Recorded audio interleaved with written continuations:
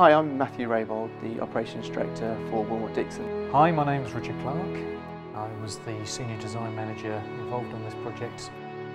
This project is the new Space Technology Centre for RAL Space down at the Harwell Campus in Oxfordshire. And the intention of this new facility was basically to bring everything under one roof in a single building. It's the world-leading space technology for the manufacture of satellites and equipment that go into space, and it's been a real privilege working with this dynamic client. My name's Sean Stewart. I'm the Head of Estates and Facilities Management for the Rutherford Ampton Laboratory. This new building that we're stood in at the moment will contain two large new vacuum chambers that will double the size of the satellites that we can build here in the UK. So you look at the client and the building, and obviously behind that is the infrastructure of the Willmott Dixon team, a very, very strong team, a very skilled team in construction.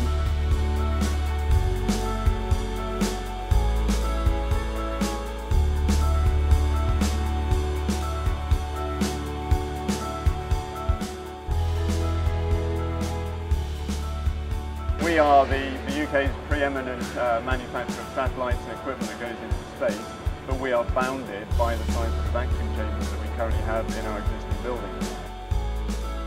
So there will basically be some seismic blocks constructed as part of this building, onto which their test equipment will be mounted in the future. Therefore taking the UK space industry to a whole new level of what it can achieve, but not just the UK, but for the European space industry.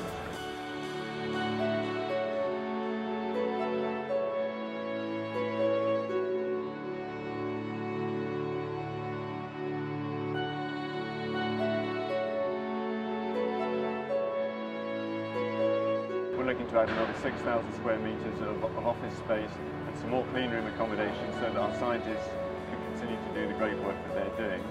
And then elsewhere on the site, the limit really is out of this world.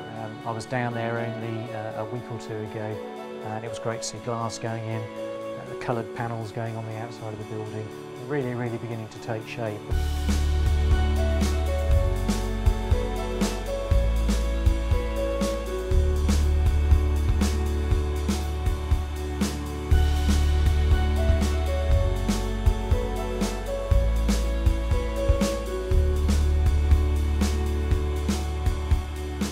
The whole of the Harwell campus here is twice the size of the Massachusetts Institute of Technology, and over the next 40 to 50 years, this place, which was an old airfield, will be transformed from a brownfield site into an absolute hub of